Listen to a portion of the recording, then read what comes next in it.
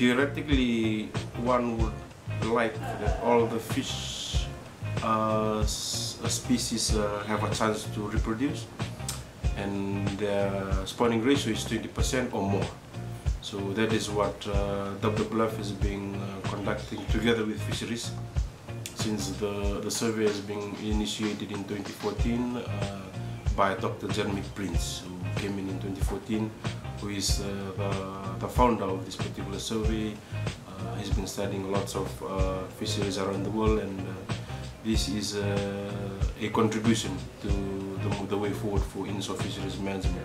So WWF took it on board in 2014, worked with Madhuwata, iQoliqoli, which is of Vanua, Nambe-Kavu, Madhuwata, Ndaketi, Sasa and Mali. So these 4 districts and Vanua, they have only one fishing ground, only one iQoliqoli. So that's why they are the iQoliqoli.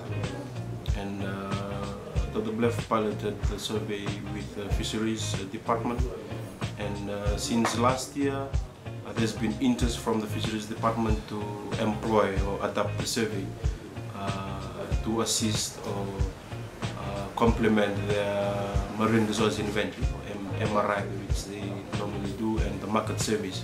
So in one way, this particular survey, the SPR survey, can contribute to inshore fisheries management for Fiji and the Pacific, is that it will actually give us back what the particular species fishery, what is the minimum size limit that should be out there. So by having our communities collect the data and it being compiled by WWF and fisheries, and actually it goes up until the policy level, and when they come out, this is the new minimum size limit, the community know the reason. Instead of we just giving them, this is the size limit, you follow. But now, when after Tavua, we've done Madhuwata, we'll be moving to the Kondrove, and fisheries has already started in Serua, and also to the Eastern Division.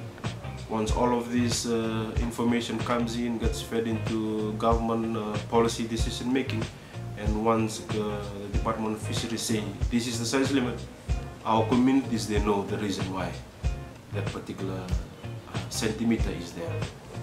And by not only size limit, this particular survey will also tell the communities this particular fish is under 20. It will not be able to replace itself in the near future.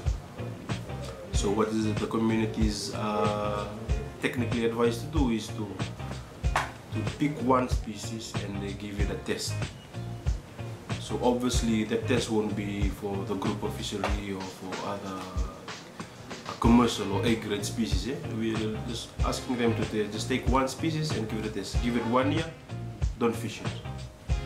And when they see they witness what's happened, the increase in size or increase in numbers, then they can move on to the bigger fishes, and from there they can start placing minimum size limit. So actually it's a bottom-up approach instead of a top-down approach. And they will measure the length to get the composition of how the lengths are in terms of a particular species that has been targeted.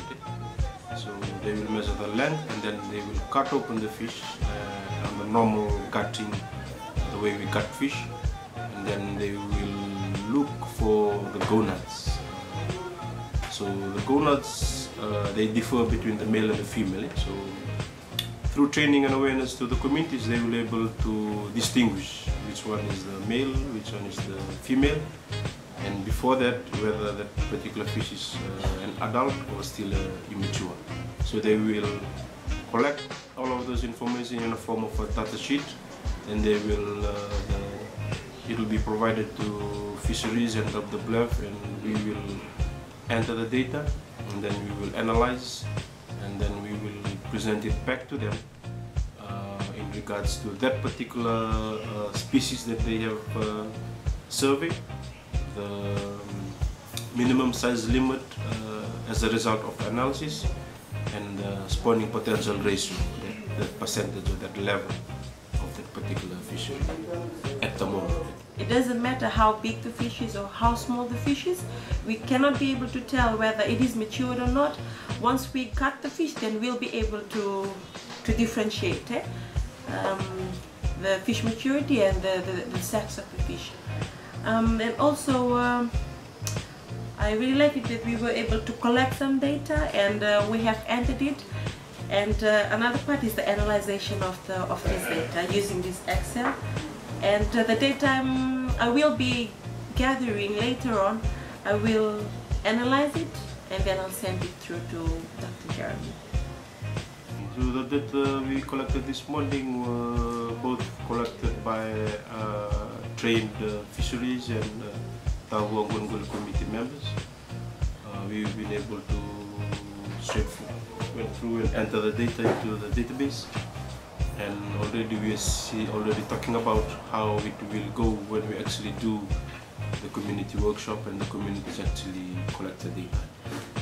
So it was a good experience having to have the support and leadership from fisheries and also the Tavua Fisheries committee in helping us have a holistic approach to this survey. One which is easy to collect, and at the end of the day the results will be easily understood as well by both fisheries, management committees, and also our fishermen and the communities as well.